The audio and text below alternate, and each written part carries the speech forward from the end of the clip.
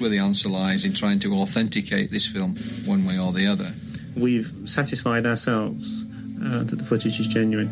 You know, it's not a question of the Hitler diaries or a situation like that. All we're doing is we're placing it into the public domain and saying, look, here it is, please investigate us. Yeah, that's Ray Santilli at the end. He's just putting it out there. He's done his research. Now you do yours.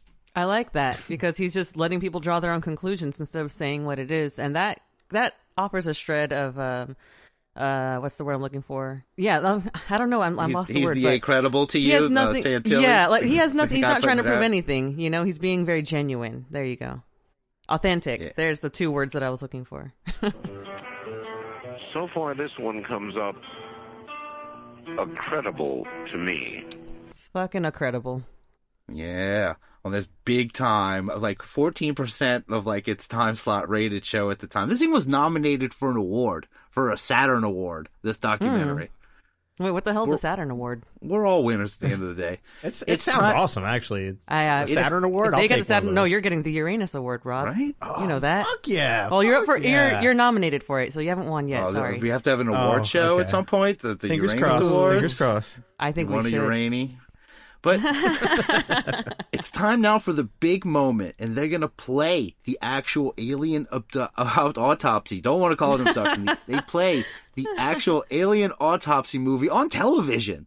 Now, it's silent. They should not have done that. It's silent, but the Frakes, he will guide us through it. This could be the world's first look at an actual being from another planet. You are watching the autopsy of what some say is an alien from outer space. Though silent, the 17-minute film is as dramatic as any science fiction thriller to come out of Hollywood. But this may not be a filmmaker's fantasy. This could very well be real. The strange body appears intact, except for an ugly wound on the right thigh. Two mysterious doctors wearing contamination suits study its bizarre features. A third person wearing a mask watches from behind the glass partition. Is this indeed a top-secret military autopsy performed on an alien in 1947? Yikes. Could you imagine this happening again here now in, with social media? And like if this happened on Twitter or something like that now, a big event like this? Well, yes and no, because, no, for two reasons, actually. No, because this has already been done and everybody would just think that it would just be hidden away. If it was real, they would hide it away. And if it was real and they decided to show it, everybody would be like, well, there's all this deep fake stuff. It's just so easy to fake it now as opposed to back then. I can't help but think about the guy, whoever works like for the FBI or for like the X-Files department that exists within the government, and they're just like, God damn it! Like, how did this get out? Yeah. What is going on here? Who let this out? Somebody somewhere is like shaking their leg. They probably got just not even fired but beheaded for letting it leak. They never exist. Never going to see them. I told you look at that canister of Chuppy Checker videos. I told you left it there. Yeah. How does that happen? How did they let this one slip? This seems like an important tape. Like there shouldn't have been extra copies. Well, of it this. sounds like they never had it, Rob. They're out there. Right? They had a chance to get it back, but now they're going to investigate the video by first going to some of the relatives of the eyewitnesses, and they're going to see if the alien in this video he's getting cut up. But they're going to see if he matches what they saw. And one of them recalls this about the alien contact in Roswell. According to Frankie Rowe, her father discovered 3 beings still alive at the crash site. He kept saying, there's no need for us to be afraid. They're not here to hurt us. And he said that he really felt badly that we couldn't help them. The cameraman writes that he photographed 3 strange beings. Each was crying, clutching a box close to his chest. They cried louder as we approached, he writes. One of the officers managed to pry loose the box by hitting the being with the butt of his rifle. That's just a depressing little Roswell detail they throw in while they're talking about this. Yeah, I found a recording. I found a recording of what they sounded like when the guy was filming them. You want to hear what it sounds like? Oh, hell yeah, Rob, bring it. No. Theodore, don't. Yeah, good one. Oh man, that's so sad though. If they sounded like that, that'd be even worse. First, forget they were just roughing these guys up that landed there. Aliens or not, whatever they were, they were getting the business. But it's time to do some real investigating, not just asking people what their grandpa saw and if it looked like this thing. And they're going to talk about how accurate does this thing actually look. It has a TV special now, after all. What does this thing look like? We've looked closely at some of the objects in the room. Our purpose? To determine whether they even existed in 1947. The wall clock, a General Electric model, is indeed from the 1940s. And that black phone with the heavy receiver and the curly cord is a Bell Standard model from 1937. Though they could all be purchased later, their presence in the room is nonetheless consistent with the time period. Okay, so this all adds up. These props, they're period-appropriate props. This video is not on props. TV it's just the most fake thing ever. All the props can be dated to the time period. Yeah, everything lines up. It seems legit. It's credible so far. Yeah. Check it off. Seems pretty credible. Check it off. We're getting a few checks so far. The props, check it out. But what about the film itself? It's not on. It's like on a Betamax or VHS. It's nothing ridiculous that would give it away. It's on film. But what's the deal, Frakes? That brings us to the film itself. Can it be dated? We took the film to Larry Cate, who spent 16 years in the manufacturing division of Kodak. Eastman Kodak Company, in trying to distinguish the age of the film, keeps track of the date of manufacture, and this is done through geometric codes. And the symbols on the edge code were a square and a triangle, which were used in Rochester, New York by Eastman Kodak Company to denote the following years of manufacture, 1927 or 1947 or 1967. All right, the film checks out, too. It has the symbols, 1947, it all adds up. Yeah, this is where it starts to get weird. This is where, like, you start to, like, wait, is this shit real? Could this possibly be real? Bitch, it might be. Yeah. So the film stock itself could be from 1947. But what about the way it was shot? So the film stock itself could be from 1947. What about the way it was shot? What can the very look of the film reveal about its authenticity? It would make much sense to think that, yes, this film could have been shot in the late 40s, early 50s. Paolo Kerke-Uze is senior curator of motion pictures at Eastman House in Rochester, New York. I'm often asked how difficult it is to fake a film. The answer is no. You cannot fake a motion picture that easily. It would require an amount of technical know-how, of sophistication, that would make the operation not worthwhile. Yeah, see, Paolo Uze believes it, and he's from Eastman House. Is it another check? Yeah. How difficult is it to fake a film? No. No. That's all you get out of him. I love it. Eastman House, one rule: film fake. No. So it seems like everyone agrees that this is the greatest event ever, but maybe not. Not everyone agrees, though, as we'll hear. Geez. I have to say, I feel that what we've seen here is a hoax. Alan Davio is one of Hollywood's most acclaimed cinematographers. He was the director of photography on E.T., Bugsy, Empire of the Sun, and Congo. Davio is suspicious of the film because of how it regularly goes out of focus as if to hide what may not be real. What we're seeing here is somebody photographing this, intentionally letting the image go out of focus. It just doesn't make sense that he would go in and make no adjustment on the focus.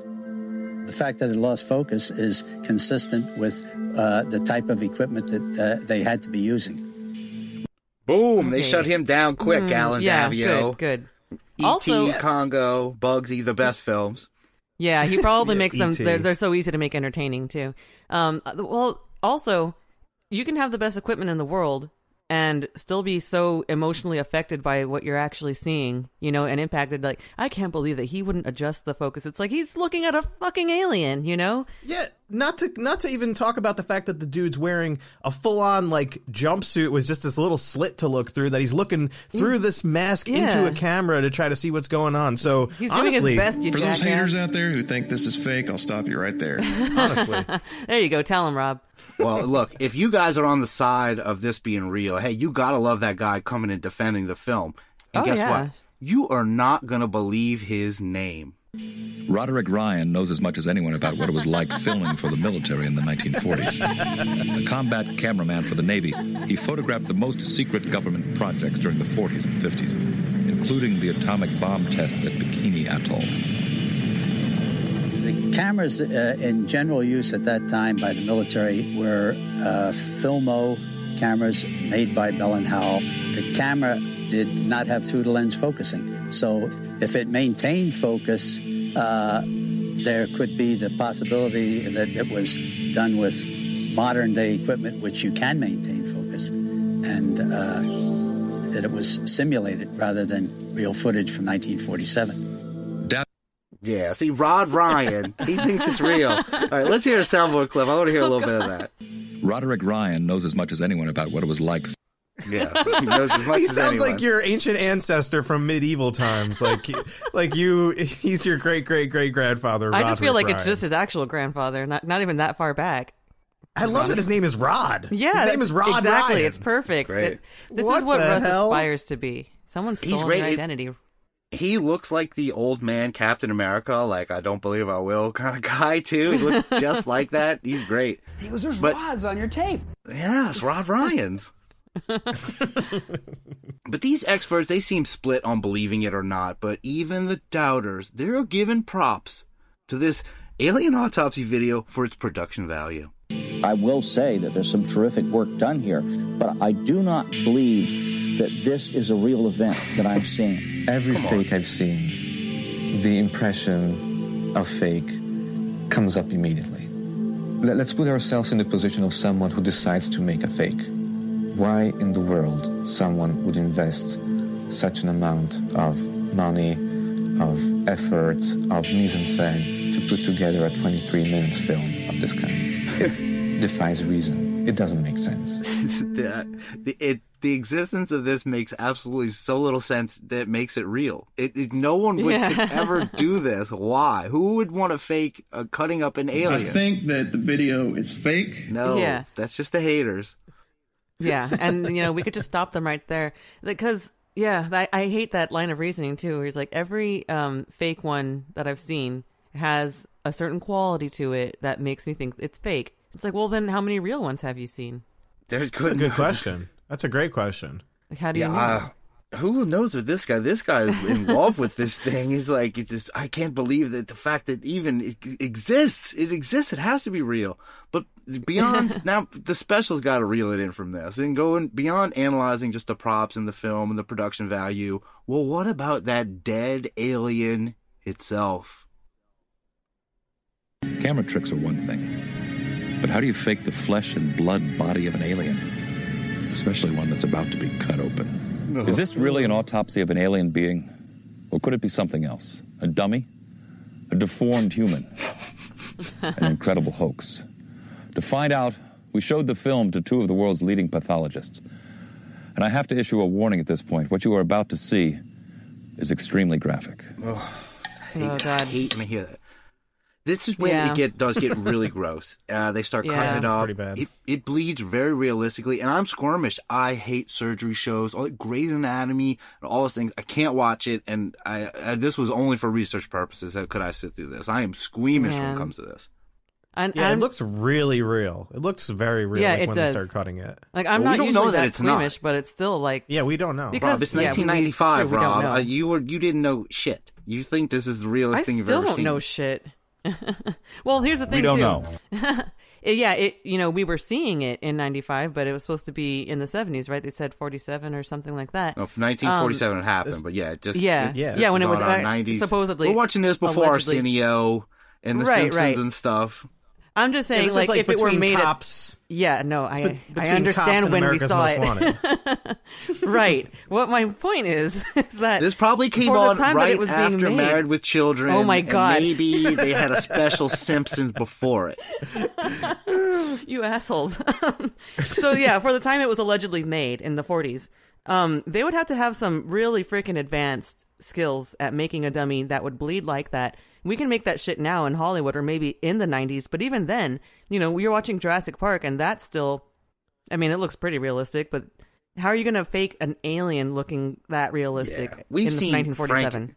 We've seen Frankenstein, all those Universal monsters, and they're beloved, but everything looks like shit in those things. There's no way they were making bleeding aliens. There's no way. Yeah. They were still Plan 9 level on a lot of stuff during that time. And if they knew how to do that, wouldn't they be doing that? Wouldn't they be making big bucks? Making money in they wouldn't be waiting. Actual movies. Wouldn't be waiting 50 years to give it to some asshole who's looking for his chubby checker. But they're going to bring on 2 pathologists now with many experience in autopsies. Chris Milroy, it's his real name, Milroy, and